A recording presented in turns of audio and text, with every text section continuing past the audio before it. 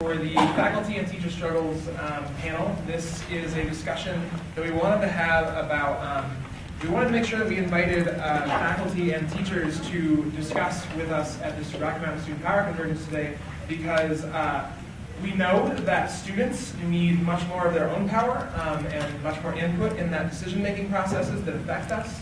And to democratize our campuses would really be a wonderful way to do that. But we also need to acknowledge up front as students that anything that we do will only be more powerful and more effective if we also are partnering with our teachers and our faculty at our universities and our schools.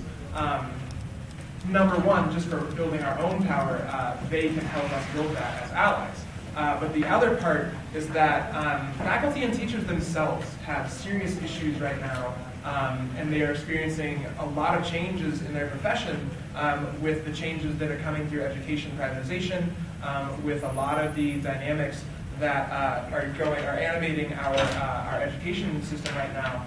And we wanted to create space for teachers and faculty to both share their experiences and to help the students here better understand what's going on the other side of the classroom, but then to also have a discussion about how can we collaborate?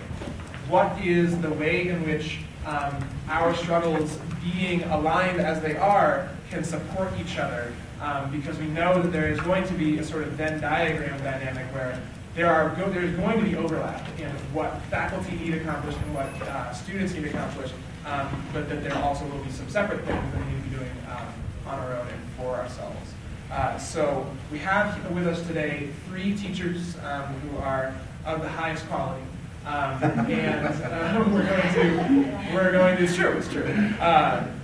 And we're going to let them just go ahead and just introduce themselves. Did you gentlemen already talk about some kind of structure? Do we just want to have y'all talk for 5 to 10 minutes each about some of the biggest issues and then go to discussion? Yeah, we didn't really talk. We just started talking about it, and I don't even know who the other panelists is. So the other one is Chris. Yeah. Okay, so that's good. Oh, great. Yeah, who was also an instructor at the panel just beforehand. Right. So yeah, do you want to just introduce yourselves, and then we can also just go around the room and briefly introduce ourselves as well, and then we'll go from there. Sound good? Yeah. Sure. You want to start, Alan, and then we'll just go around. Okay, I'm Alan Gilbert. Actually, this is also in some distance. Yeah, absolutely. We would definitely want you to show. So I was in SDS for a long time at Harvard, and one of the leaders of the Harvard strike was expelled from Harvard as an advanced graduate student and readmitted by majority voting faculty. And although I was hurt by it at the time, I was also flattered by the fact that some people didn't know. So anyway, so I thought some about the energy of student movements and the link with faculty organizing. I now teach at the School of International Studies at the University of Cambridge. And unfortunately, so the private university has one of the private university communities that they have rules against faculty organizing. So the American Association of University Professors, but not the American Federation of Teachers, which I joined when I started teaching this Metro.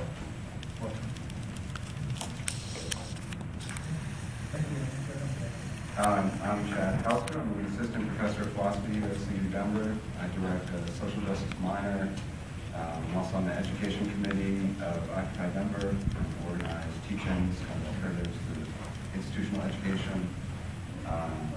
I'm just going to say a bit about what I was going to talk about, just so you have an idea. This will be our kind of open conversation. So I just want to talk about 3 things today. The first, I want to talk about what it is that faculty and students would share, what binds them politically, and that's going to be financialization and debt and corporatization of the university. And the second thing I want to talk about is perhaps some of the assumptions that students have about faculty and probably false ones about the political engagement and practical knowledge that faculty may or may not have. because that should influence student organizing, or inform it at least. And then the third thing I want to talk about is, and this is very brief, all this is very brief, is imagination, the kind of social imaginary around education itself. When we're talking about student movements and talking about organizing around an institution, like a university or college, versus other forms of education outside of that institution, which have different purposes and ends. So, those are the three. Great, my name is Chris Tetzlaff. I am a French teacher at Cherry Trail High School, or Cherry Creek School District. I've been in Cherry Creek School District for 6 years. University of Connecticut, I taught undergraduate French for 2 years there as well. I've been involved with the Irish and the French school systems. By comparison, I hope to bring a global perspective, but also a K-12 perspective to the conversation. So today, what I sort of wanted to talk about was Race to the Top policy, Senate Bill 191, and how that's sort of a catalyst toward the corporatization of public education. Excellent. So I think that the best way to do this, we'll just gonna have the three of you give have some opening comments just about the parts that you said that you wanted to mention. But before we do that, we just go around and just introduce ourselves and whatever's relevant that you want to say about yourself. I don't have any sort of structure, just as long as we can Q&A so that we can get to the real meat of the discussion. So we just start. Just go ahead. Sure. I'm Simon Mustafa. I'm a PhD student at CU Boulder. I'm currently mainly involved with the CU Fossil Fuel Divestment campaign. Jason Mayer, I'm an undergrad student at the University of College in Washington. My name is Zachary. I'm here as a delegate officially for the RSC, which is an anti-capitalist organization, student organization in Utah. In Utah. Of all places. It's quite the challenge. I'm Elena Wilson. I'm a graduate student at the University of Colorado Boulder, also involved with fossil fuel divestment. I'm Kate. I'm a grad student at Naropa, and I'm also involved in the divestment campaign, fossil fuels. Callie Miller. I represent the Art Society and I'm interested in arts education. I'm Greg Simpson. I'm an adjunct in art history at Metro State here on this campus. And I've done, when I was a grad student, I did student organizing against tuition hikes and budget cuts, and also worked with Occupy Wall Street in various capacities, including Labor Outreach Committee, and am currently working with the Metro State Affiliate Faculty Association, which is sort of a new group that's trying to, actually it doesn't really quite have an organizing model for adjuncts. It's kind of a hybrid between an activist group and a professional organization. I'm trying to pull in the direction of activism. Well, definitely adjuncts are important to some people. Yeah, we're going to talk about that in the discussion. We'll get to the discussion. My name is Rashawn. I'm one of the organizers of Direct on Student Power Convergence, and I am a DU Master's Student Dropout. Sure. I'm Kate. I go to Regis University, and I come from a long line of teachers and professors. I'm Christine. I'm a student here at Metro State. I am a staff member with the Institute for Women's Studies and Services, and I sit as treasurer for the Metro State Women's Staff. My name is Sarah. I'm a University of Denver law student. I'm one of the organizers. I'm Kimberly. I'm a high school student in Aurora.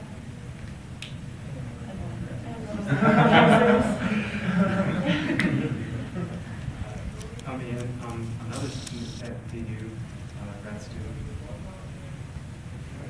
Hi, my name is Min Tran, and I'm a community college student in Los Angeles. I was a brief intern for the AFT local festival. And I'm part of the California Student Union. My name is Isaac Rivera. I'm a student at the University of Colorado Denver in the Department of Geography and Environmental Sciences, and I'm also involved in So I just want to point out that this session is being recorded, and we've already checked with everyone to make sure that that's okay, but just be mindful of that. So no predetermined order, I guess. I don't know where to start. Should we start with some of the history of faculty struggling, kind of contextualizing, and whatever you want to add. 5 to 5, I think. The first thing I want to say, actually, fits a little bit with Chad's point about the imaginary involvement. You had a really good discussion of the rules of this meeting and trying to encourage the participation of everyone. And I think the meeting point that faculty need change in life is to have classrooms which are student-oriented in the sense that they're about finding something that can be on fire about their work. And they're about involving everyone in participating. And I listen to you and I learn something. I try to do that in classrooms and children go to the open school in the Jesuit, which is one of the places. But I would just say that it's a mistake, it would be a mistake for us to have this be simply a conversation about economic issues. This week I'm still teaching 2 seminars at DU, and I'm also teaching a course at ACRA. And so, what do you think? We want to discuss these things, so that's just part of it. When I was in the student movement, most of the faculty had been purged by the Cold War and were silenced by the Cold War. And there were very few who had the courage to stand up. There were many against the war in Vietnam. The fact is, there were very few who came out for student demonstrations. And we had a movement which lasted many years. And often we had groups, we would call meetings, and we would have groups that would be much smaller than this one, and not with energized activities. And so one of the things you have to learn early on if you're going to survive, because a lot of people didn't, is not to get too high when you call for a rally and they attack Cambodia and 5,000 people came out. I was a student organizer there. UCLA at the time, shut down UCLA, and that was quite exciting. But most of the time we had meetings of 9 people, and we had rallies of 20 people. And they were all very good causes, and we all learned a lot. But it wasn't like you try to do this and suddenly everything comes out. It's not like Arab Spring all the time. It's not even like Occupy Wall Street and Zuccotti Park all the time. A lot of times, it's just working through it. And so the first thing I'd like to say about the student movement is, I'll just describe my history. I was involved as an undergraduate at Harvard in the first anti-Vietnam War movement, which is called the May 2nd movement. And because I was an undergraduate, I had a lot of chutzpah. All of the graduate students and younger faculty of whom I quite remember when we had a chance to debate with George Bundy, elected me to do it. They said, Alan, you do it. And so, fortunately, this really smart graduate student, those who helped me prepare a question, was, how do you expect to win a war against the victorious peasant revolution by fighting to restore the landlords? And Bundy didn't do too well, and the whole audience was saying for Stephen cheered, and it was all very nice. But anyway, I went away for a year because it looked to me like we would take a revolution to change things in America, and I didn't know that sort of thing was possible. So I studied up on labor, and I came back here as a graduate student. And I was the 500th person at Dow's Chemical sitting at Napalm for making 9 something the DSCN1399. And we were all put on suspension. And then I was one of 300 students who sat in upstairs in Payne Hall to listen to the faculty debate ROTC. And we weren't allowed to be in Payne Hall. Maybe there wasn't Payne back then, but maybe there was another Payne. PAINA, I don't know. But, so it was easy to throw me out. It was take over the building. But what I want to say about it is, most of the time, organization is fairly solitary, and we didn't think about organizing nonviolently.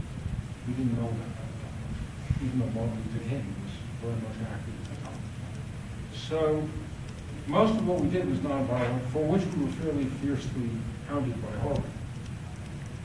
which was a very nasty place, particularly the administration.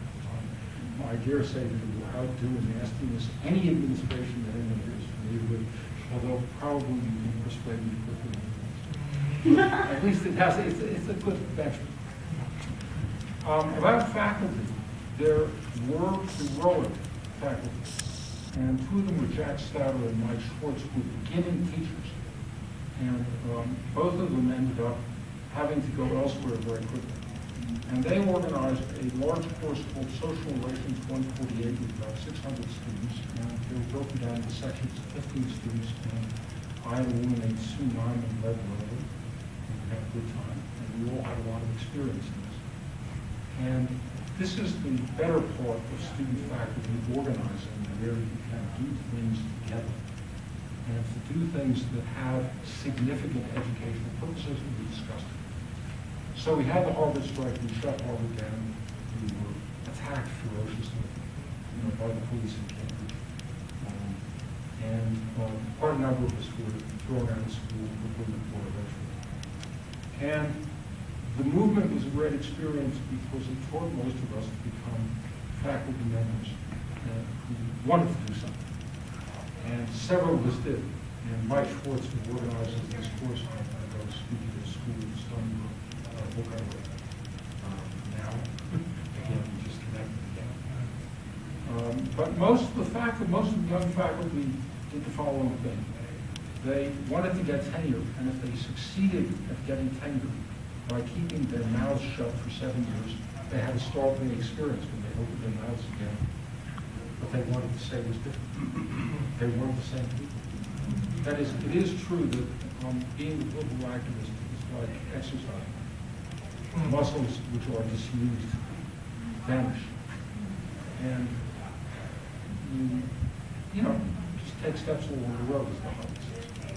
So there seems, anyway, I would just say about this, there was a nonviolent sit-in at Harvard in support of a living wage for campus workers. Because campus workers were making $10.75 an hour, so they had to sleep in their cars. And it was a nonviolent sit-in, and Harvard freaked out, but actually it was an coordination meeting in the library. I think that there are a lot of possibilities if one learns that really, there are no, everybody doesn't get to be Martin Luther King. Martin Luther King barely got to be Martin. Right? No, I mean, if you read about his life from the inside, and I know some people who do, very complicated. And a lot of other people could have been Martin Luther King, didn't end up being Martin Luther King, and or amazing, my friend Nancy Gilbert. But the truth is, you don't have to be amazing to accomplish that. And probably that's the main thing about it. You don't have to be some special faculty member, you don't have to have a PhD, you don't have to have books published in famous places, you don't have to have $2 million in debt, all of these things. Being at a community college, because I've heard you speak at the organizers meeting the other day, or being in high school. The fact is that you may accomplish a great deal that none of us would regret to do. And I would just say, I'm really thrilled to be here. It's a pleasure to discuss these things. And I know Chad pretty well from Occupy, and it's a particularly pleasure to turn over. Thanks. What's that? There was applause. Sorry, we don't need to applaud because the thanks is understood, and we want to continue like really. It's funny that Alan was talking about Mike Schwartz, who I actually brought here to Stony Brook a couple years ago because he's at Stony Brook after he got fired. He was hired at Stony Brook, and that's where I did my PhD and was a student organizer. And so I went. I moved to New York just a few weeks before 9/11, so when 9/11 happened, there was no political organization on campus, so I started one. And then I went through and I researched all the faculty to try to find people that I might be able to organize with. And there was Mike Schwartz, right? And he was great. And actually, the trip that he made to Denver was to give a talk about his book that he wrote on the Iraq War. And we did a lot of anti-war organizing. Myself as a graduate student and him as a faculty member at Stony Brook. So the histories cross.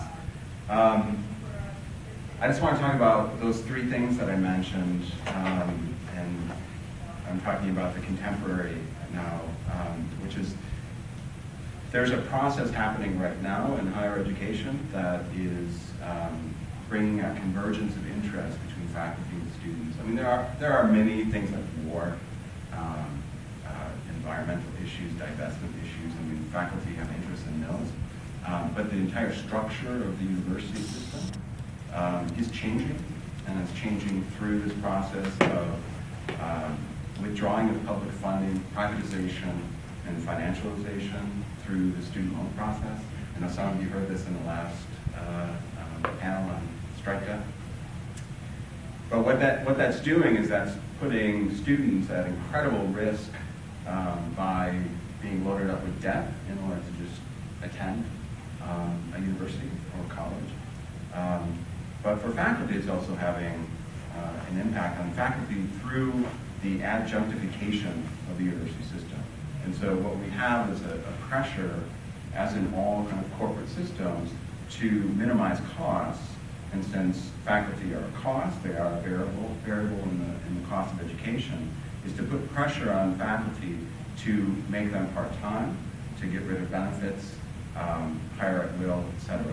And so what you get is this explosion over the last 20 years or so of adjuncts teaching more and more classes. So now, you know, I don't know exactly what the stats are today, and it depends on what kind of institution, but we're talking roughly 50 to 60% of all courses being taught are taught by adjuncts who are often making $2,000 a class, so they're piecing together classes, and they're still living below the poverty line, working full-time, right? And they're teaching your classes.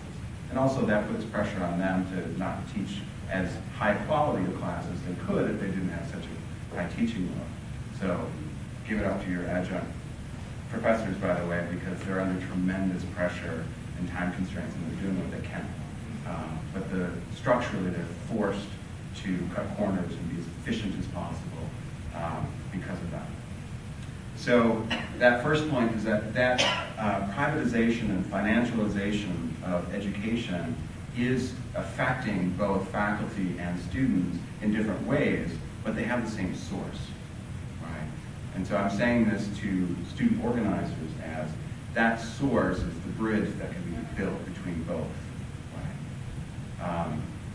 And you know, we could talk, I won't go into all the details, and I talked about this a little bit in the previous session, about the changes in contemporary capitalism that are making higher education a source of revenue because other sources of revenue are drying up. And so there's tremendous pressure and corporate influence of education as an alternative profit center. And for those of you who don't know, I try to always remind people, for example, JP Morgan Chase just donated $5.5 million to CU Denver to start a Center for Commodities, which is financial instruments. JP Morgan invented the credit default swap. And that's the kind of commodity that we're talking about. And now CU Denver is structuring graduate, undergraduate, certificate programs around the center so that all of this intellectual energy is going into the production of the kind of financial instruments that actually created the crash 4 years ago. Right? But the university, because of the crash, is desperate for funding. So the bank gives them funding to put students and researchers on the case to create more instruments. Right?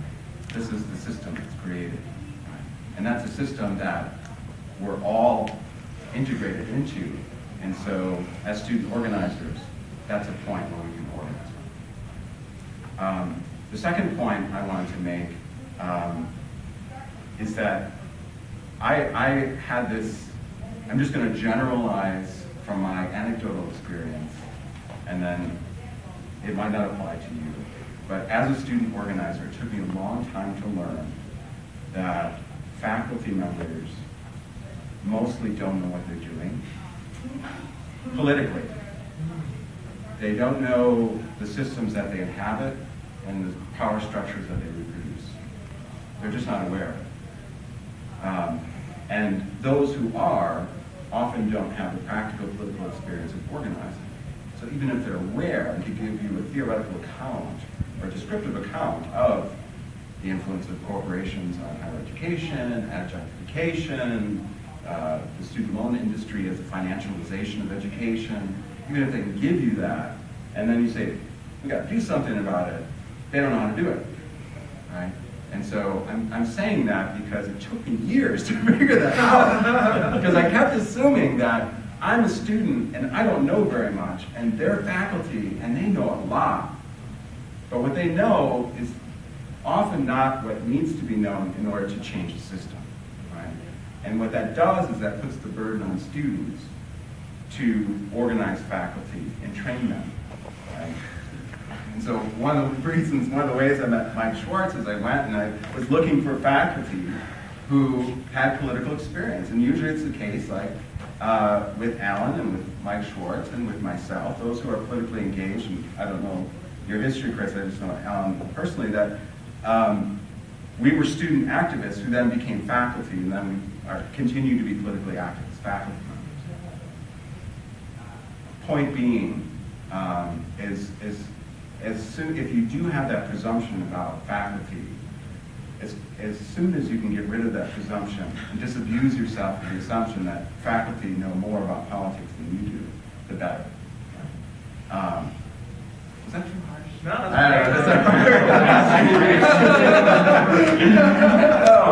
Is it too harsh, Alan? The great thing about the old student movement is we all got involved in it, right? And the faculty were dead, right? And at Harvard, you know, Stanley Hoffman was very nice. He'd get up and debate and said, with Dan Ellsberg, was then in the Pentagon, oh, the Vietnam War is a mistake. And probably of the 250 people in SBS, there were 100 of them who could have out-argued Stanley Hoffman about how it was a result of the system and not a mistake. And we put out pamphlets like Vietnam, no mistake. It was better than anything taught by most faculty at Harvard, period. Yeah, and the reason I want to push that point is that when you're engaging faculty, it helps to have a strategy of training them politically and telling them what kind of options are available to organize, right? And so when I was a student organizer, I would have dinner parties with faculty to bring them together to start training them on how to organize, right? And it worked. It worked, right?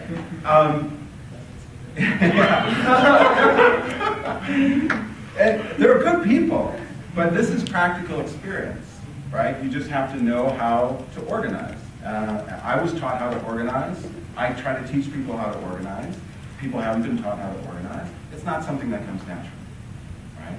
And there is a certain, I think, built-in bias in academia that because we can understand the world theoretically, we think that if we can argue a point, we can change the system. And that's just simply not true. Critique is absolutely essential, but if it's not combined with organized practice, it's ineffectual. Right? So that's the end of point two. The last point was, and Alan just brought this up, the imaginary part. I mean, there's one thing, I just think it's so exciting that this conference is happening, and I'm so excited to see students organizing. And students are organizing around debt, they're organizing around democratizing the institution. And it's natural because the institution is what brought us together, that we focus on the institution. But one other piece of wisdom that it took me a long time to gain is that that's a certain kind of